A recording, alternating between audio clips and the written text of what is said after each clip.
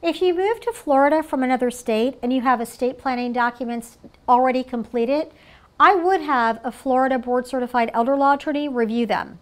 Your will from another state is still legal in the state of Florida, but if not executed with the formalities of Florida law, may require additional steps to be admitted to probate court. Additionally, a durable power of attorney from out of state is valid in the state of Florida, but in order for any entity, including a bank, to take it, it may be necessary for your agent to obtain an opinion letter from an out-of-state attorney indicating that your durable power of attorney is valid.